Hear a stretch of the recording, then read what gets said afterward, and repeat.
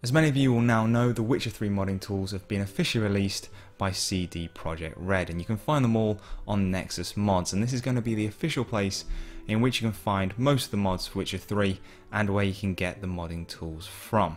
Now if you go to Nexus Mods and go to their news section, the top article will be all about the modding tools and will have some very useful quick links in there. You'll find a link that downloads the modding tools directly from the servers to your computer straight away without you going to any other pages, which is a very useful link indeed. And then you've got one for 4 sample mods. Now I'll go over these sample mods right now. They're official ones uploaded by CDProjekt, and they basically are there for learning tools. You have one that teaches you how to modify game scripts, one that looks at replacing the textures of Geralt's starting outfit, and one that replaces Roach's textures and meshes. There is also another one that looks at modifying scripts as well, so you've got a lot of starting material there to work from. So if you want to start creating mods for The Witcher 3, what you first need to do is download the modding tools. And once you've done that, you'll find you have 3 files. You've got the setup.exe, which will obviously install the tools for you, and 2 PDFs. The first one, the quick guide, it just tells you the basic file structure in which you need to create your mods in and where to put them. The second one is a longer guide and goes through the mods that CDProjekt have uploaded to the Nexus and teaches you the tips and tricks in which they use to create them. And that's probably the more extensive and useful guide if you're starting off new in modding. And if you're simply wanting to just use mods in Witcher 3, you first need to find out where your Witcher 3 installation directory is. For me, it's underneath my Steam library, then Witcher 3, and it's the one that has the bin folder in it. Then you need to ensure that you have the folder entitled mods.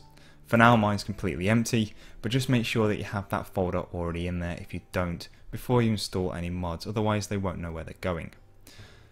Next, you need to update and rescan for your games using the Nexus Mod Manager. You can manually install the mods by dropping them into that mods folder which we just created, but I prefer to use the Nexus Mod Manager because it makes things a little bit more simple. Then, if you are using the Nexus Mod Manager, you need to head along to the page where the mods are located, and you can simply click Download with Manager.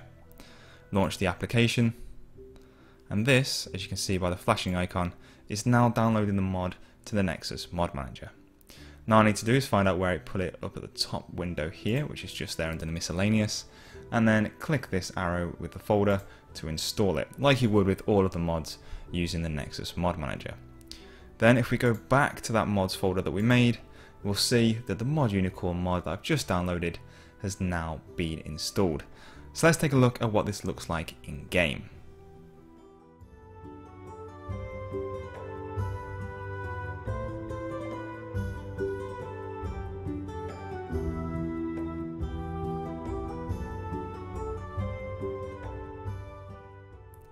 Uninstalling the mods is also very simple, and it seems to have no effect on the saved game, unlike with Skyrim. Now if you're familiar with Nexus Mod Manager, you'll know exactly what to do, but for those who don't, all you need to do is highlight the mod you want to remove and click the icon with the red removal arrow, and this will deactivate the mod in your game. So I've done that now. You can see a red X appear next to the mod name, and if I go back to that mod folder that we created earlier, you'll see, if I just refresh it for a second, that the folder has now been completely removed and the mod will no longer load up in game. So that's a small insight into the modding tools for The Witcher 3. Obviously I didn't go much into how to create mods, and I'm sure tutorials like that will be present in the future and probably fairly soon. As you can see, the process of using mods in your game is very simple indeed, even more so than games like Skyrim and Fallout. And if you do use mods in those games, you'll pick it up very quickly indeed. And even if you don't, you will as well. And it's definitely something you should look at doing if you play the game on PC. It's well worth trying mods out in your game. It does add a lot of new content, and sometimes, and in many cases, makes the game even more enjoyable. I'm really excited to see what the modding community comes up with for this game. There's a lot of potential there and a lot of things that could be added to make the game even better than it already is. As always, I'll be featuring those mods on the channel, so stay tuned for those. And if you have any mods that you'd like to recommend, please do by posting them in the comments or getting in touch with me via Twitter, etc. And I'll be sure to take a look. As always guys, thanks for watching, and I'll see you next time.